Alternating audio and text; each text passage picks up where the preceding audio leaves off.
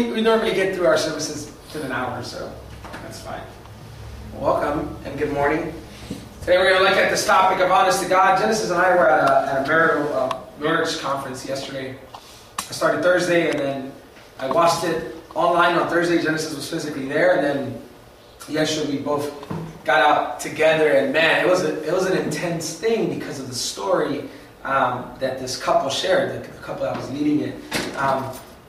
It was like an uncomfortable story at like Thursday when they first started talking about their story, and maybe Jen can share about it later. But then as yesterday, the first session went by, it was sort of like the culmination of their story. There was infidelity in the marriage, and there was this sticking it out together, and then in the first session they concluded with just being basically saying, hey, our story is, one of the spouses cheated, had a child by someone else, and then we stayed in the marriage and we pursued the marriage, and it hurt and it felt like horrible times.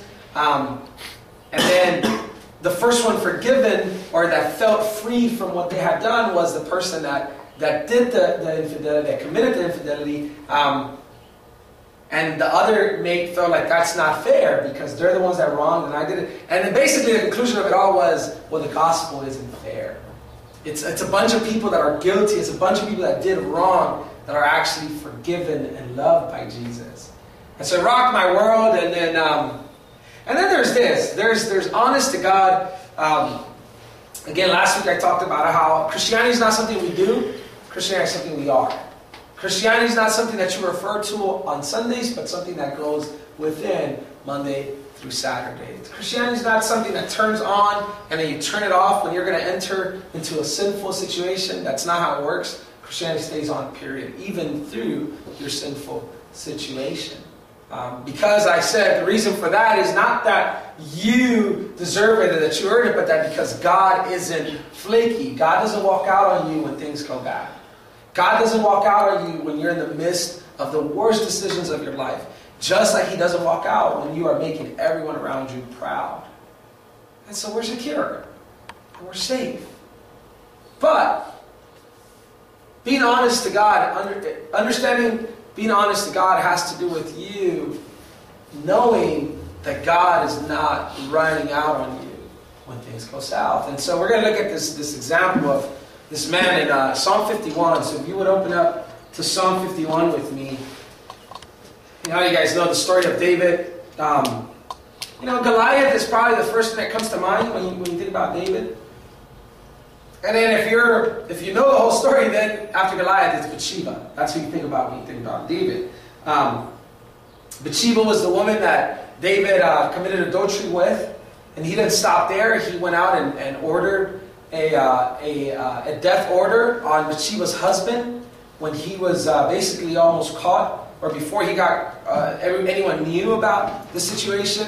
And then there's a prophet. His name is Nathan, and Nathan is sent by God to tell David, hey, you think you fooled everybody, and you might have.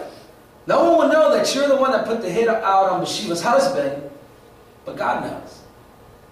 And David just had to imagine, right? Imagine you think you're keeping a secret so well, and someone says to you, you thought you fooled everyone, but someone knows.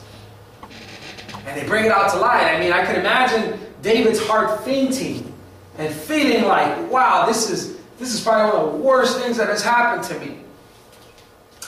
And in the midst of that, David writes this song, Psalm 51. So I'll read it out loud for you guys. And read it along with me if you've opened up your Bible. And David says, have mercy on me, O God, because of your unfailing love. Because of your great compassion, blot out the stain of my sins. Verse 2, wash me clean from my guilt. There was guilt. You murdered someone. You slept with someone else's wife. There was guilt. And David is confessing it. And he says, purify me from my sin. God, I committed it. I did it. I messed up. And there is no getting over my feelings. There is no getting over my sin. I am unable to do that. But I cry out to you. the one being that I sinned against, that has the power to judge, is the only one that you can refer to and go to for the forgiveness of that very sin. And David knows this, and he says to him, for I recognize my rebellion. It's so important. And we'll talk about honesty before God with this verse. For I recognize my rebellion. It haunts me day and night. Against you and you alone have I sinned. I have done what is evil in your sight. You will be proved right in what you say. God, this is all up to you. I acknowledge my wrong. I know that I messed up. And I'm begging for forgiveness. But ultimately, whatever you choose to do, God, if I have to pay for this one, David says to God, you're right for whatever you choose to do. Because I've sinned against you. The only one that has the power to forgive and to judge is you. And though I'm begging for forgiveness, though I'm begging for mercy, whatever you choose to do, God, it's what's right. Imagine, and this is what honest to God means, imagine having a heart towards God that says, dude, I know you can forgive me. I know you gave your son for my sin. But I also know that you are righteous, that you are upright. And if that one day I have to pay my dues for what I've done, I'm not even going to be mad at you. I can't even be mad at you because you're a right God. And let's read on. This is his approach towards him. Talk about honesty. He says, you will be proved right in what you say, and your judgment against me is judge. For I was born a sinner. Yes, from the moment my mother conceived me. But you desire honesty from the womb, teaching me wisdom, even there. Think about the whole picture. You're found out. It feels terrible. But knowing God and being honest to God and understanding that Christianity is something you are, not something you do, will bring you back to that Creator, that same God that could call a judgment on you. Knowing Him for real is what takes you back to Him. And never, ever think that you have to run away from Him. This is being in Christ. Last week we talked about being in Christ. That's what this means. And Psalm 3 verse 1, we'll go back to it. But the first thing you have to understand about being honest to God is this. Be honest to God in your fears. God, this thing just rocks my mind. I don't know what's going to happen tomorrow. I'm afraid of this. I used to be afraid of earthquakes. I used to be afraid of sleeping alone. I used to be afraid of the dark. Shoot, I'm still afraid of the dark some days. I think about it twice before heading to the bathroom. I mean, if you live in the neighborhood that I live in, it's almost normal. Just kidding. It's not that bad. Being honest to God, or understanding who you are in Christ, and that's why I covered that first last week, and then today I can talk about this. It's because being honest to God means you're honest to Him about your fears. Listen, guys, the worst thing you could do before God in your Christian life is fake it. That's the worst thing you could do. The worst thing you could do is think that you have to cover up for yourself because God will be disappointed otherwise. That's the worst thing you could do. And there's going to be millions and millions and millions, and the majority of Christians who will live out this way. Who will only feel okay interacting with God when they have it all together. Who will only feel okay interacting with God if they've done well. But very hard and very difficult. Would you find it okay to interact with God in the midst of your failures? In the midst of your fears? So the perception that you need to knock out, or what I'm trying to get to, what needs to be demolished today, is to think that only uprightness can be addressed with God. Because with God, you can actually be honest in your fears. God, I know you're my provider, but I'm afraid I'm going to go broke. I'm afraid. Help me in my fear. God, I know you work all things for the better of those who love you, but I don't know if I'll make it through this one. This deal that I'm working on, this homework, this project, this next move, my applications, I know that it's going to work out. Or I want to believe that it's going to work out, but I'm afraid it won't. Honest to God. Your life is never separate or apart from Him, from His presence. It's not just a Sunday thing. You're never apart from Him. Yesterday, Bob was his name, the preacher. He said, he was talking about other things, and he said, I heard this whisper from God, and then he stops and he says, something along the lines, he says, you know why God whispers? And I was like, no, he didn't know He whispers. He says, because He wants to show you how close He is. But you can only hear someone when they're whispering if they're close. If they're that near. And so God is near, even in your fears. So you can be honest to God in your fears. Even if it goes against, I've had the circumstance, or I've been in a picture, I've been in a room with people who say, if you're doubting, if you don't have faith, you're going against God, because the one thing that pleases God is faith. To which I would say, I agree. But my human heart fails. And so you mean to tell me that when I'm afraid and I don't have faith for something, God dislikes me? No. The answer is no. The answer is He wants you to believe. He wants you to be up there with Him in faith. But if you're not, He doesn't walk away. He sits on the floor with you until you're ready to get up and believe. So you can be honest with God in your fears next. Just as David did. You can be honest with God in your failures. You can talk about failing, man. This guy murdered someone who was innocent, and he still goes to God. I mean, this is a paradox. This is just the thing that doesn't make sense. And to a lot of people who are against Christianity, this is the kind of stuff that bothers them, because it seems unjust. I never did anything wrong, which is the worst thing you could think, by the way. And this guy that killed someone, you mean to tell me they can come to God? The answer is, unfortunately for the person that got hurt, the answer is yes. But fortunately for the offender, the answer is yes. Because there's two things, there's two big things, and two different approaches to life. Two different stands. And some days you're going to get to experience one of these stands, and the next day you're going to get to experience the other stands. But there's no avoiding them. You're either on one side or you're on the other side. All the time. Forever in life. You're either the offender or the one that watched the offense happen.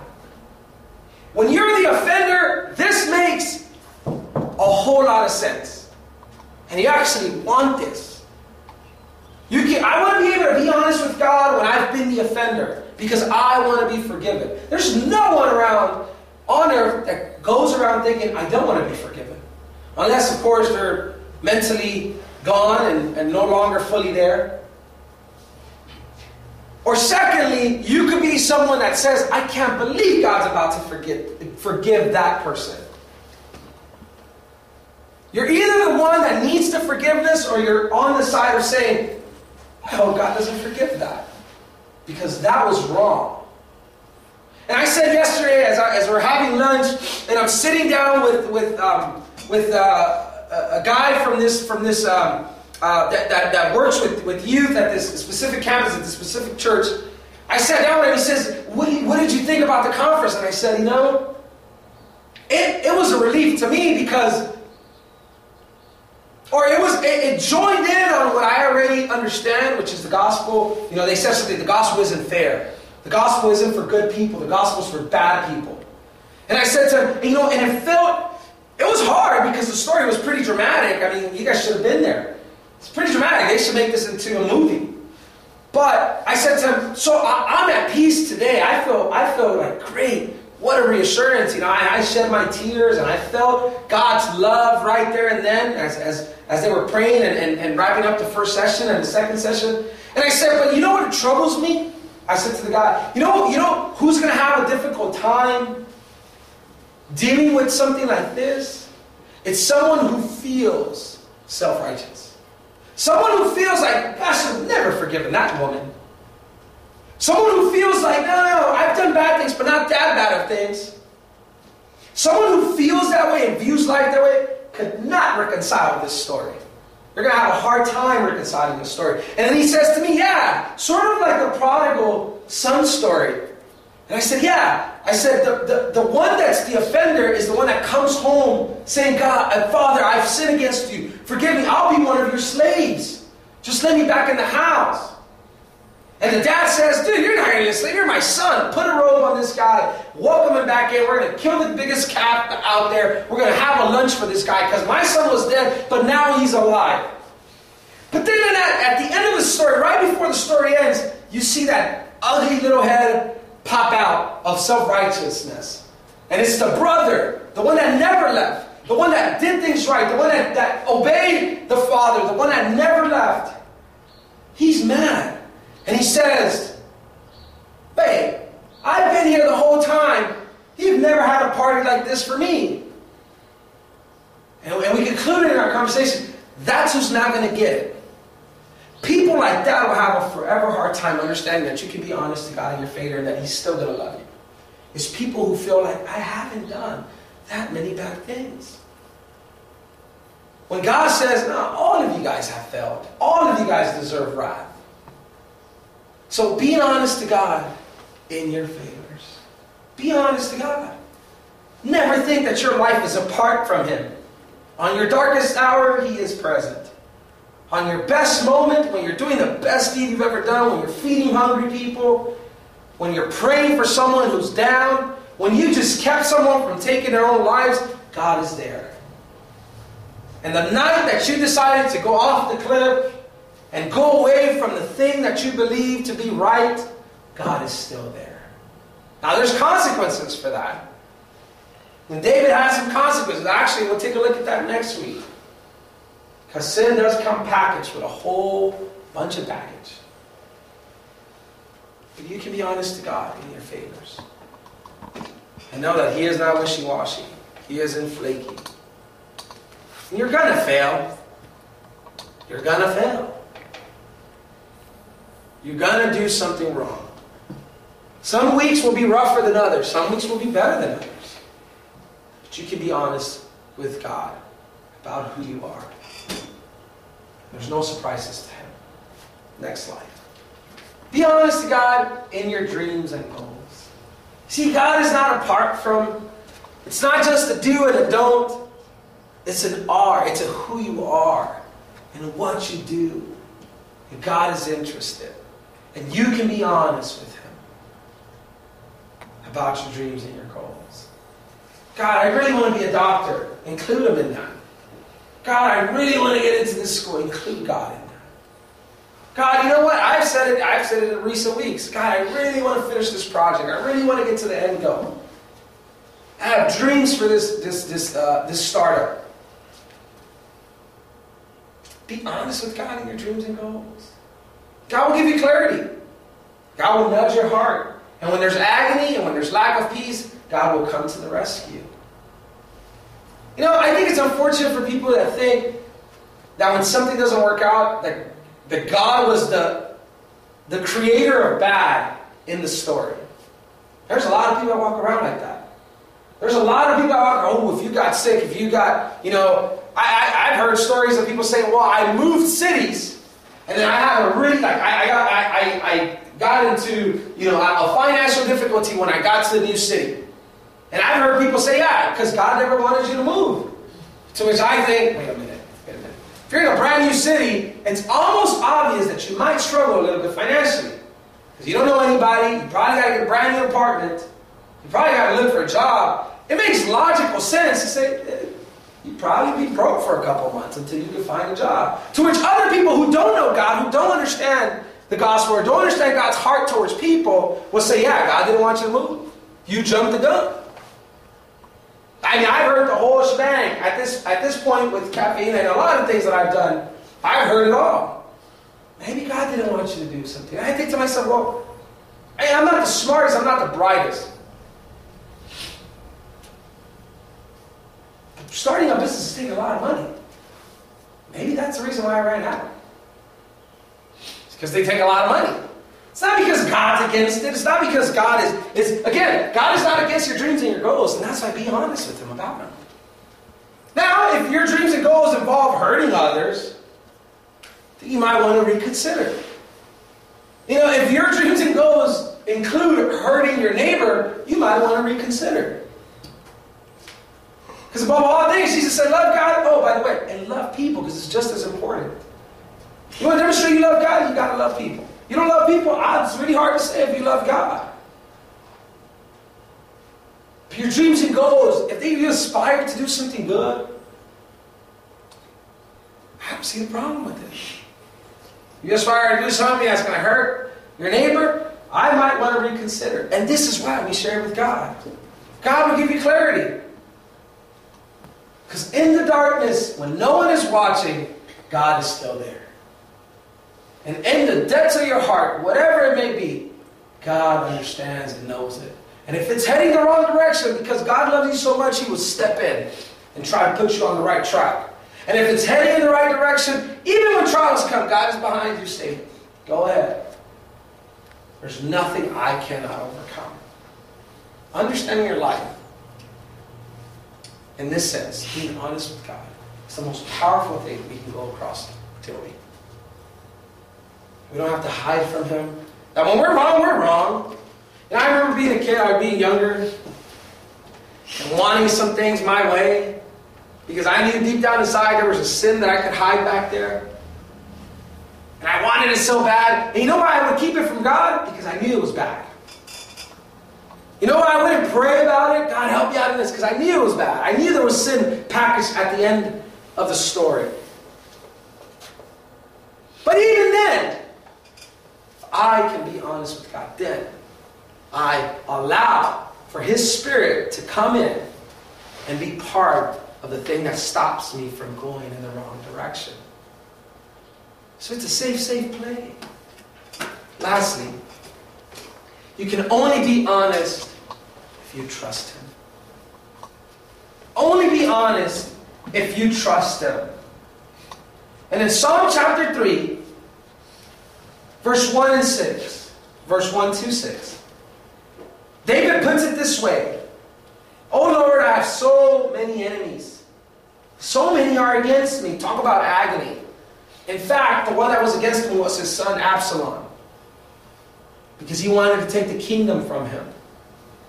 Now listen, it's one thing to have conflict with people who are outside of your household, but another thing is to have your people in your closest side of the family being against you.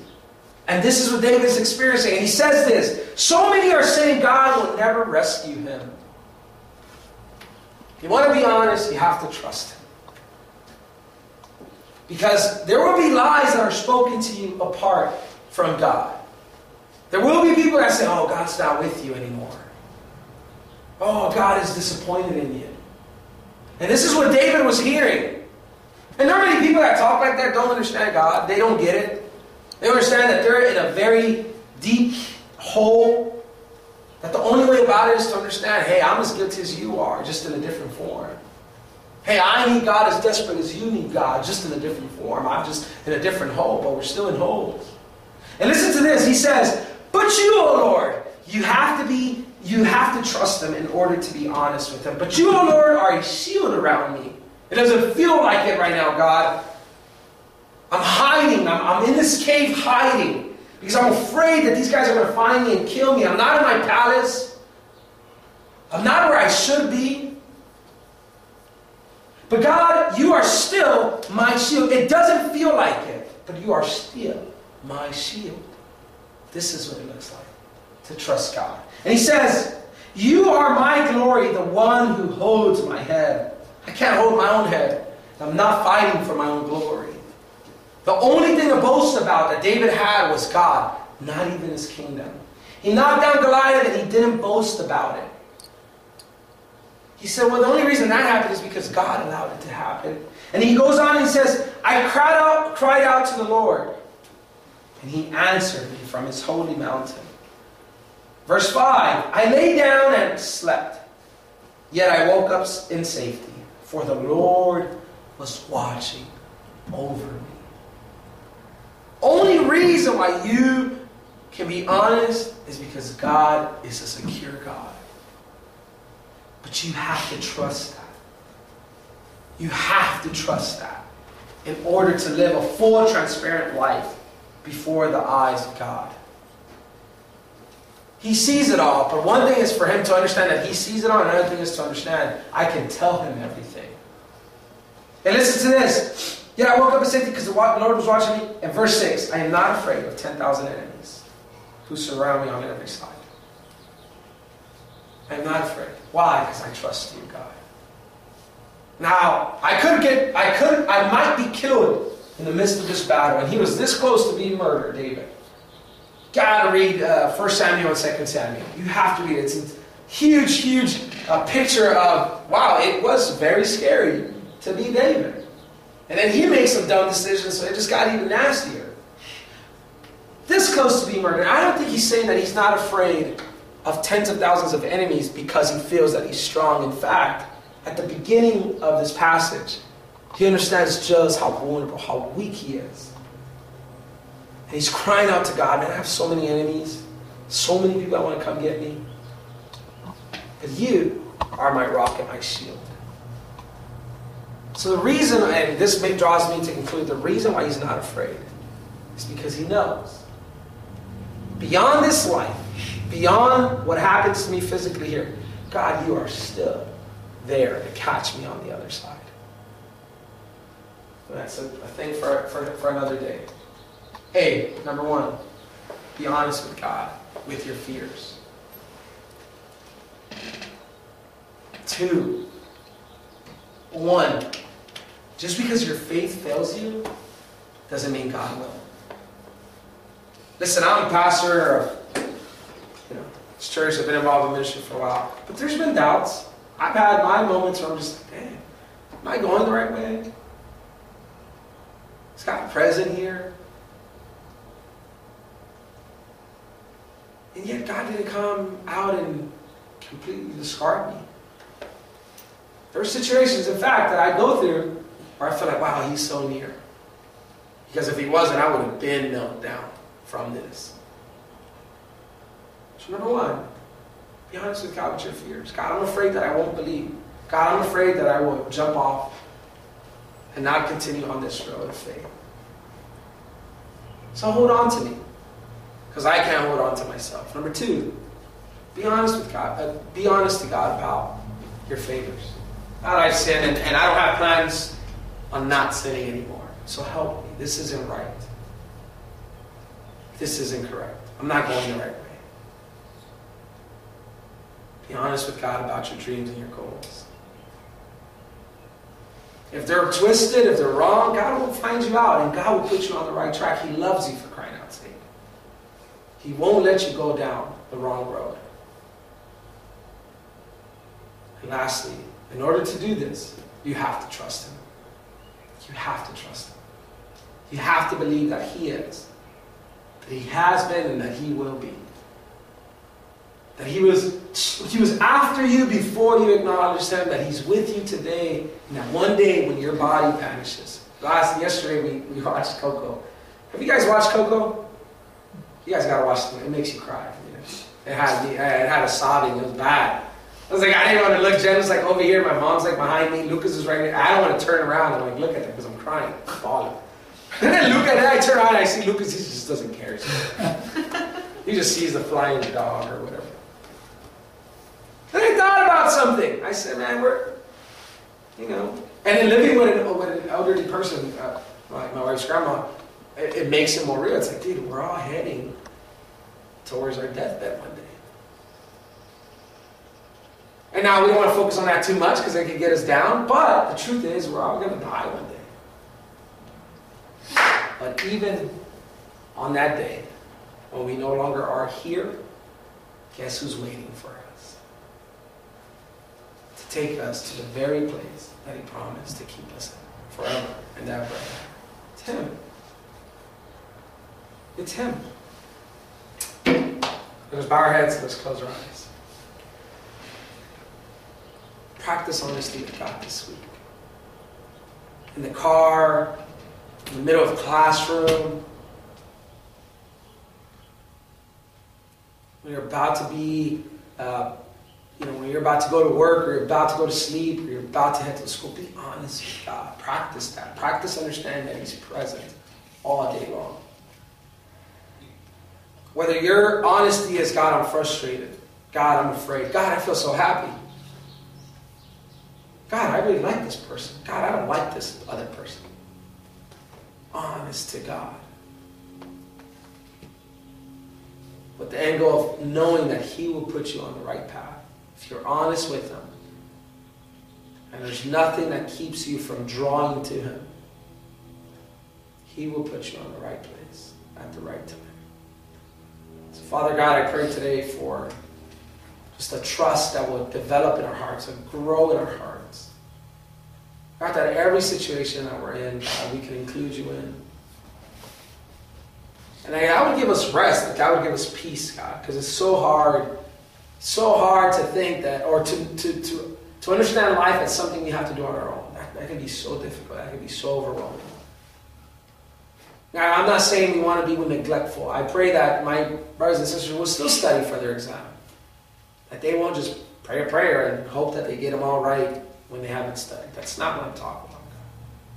But in those hours of crunch time, those minutes of feeling like, wow, this is about to start, I studied, but I don't remember anything, God, may we come to You then. May we be fully honest, fully transparent, fully exposed to Almighty God. We already are, but do we know that we are? And that's what's important.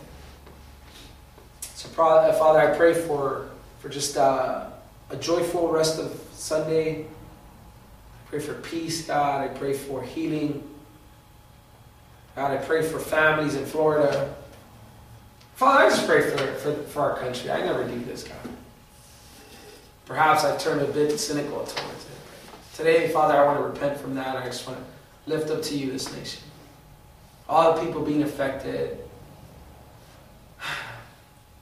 by whether it's mass shootings or just the lack of love and the lack of peace that a lot of people feel.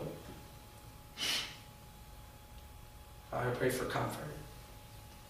And I pray, God, that the church would lift up prayers that will move Your hand into action in this country. We pray this in Jesus Christ's name. Amen.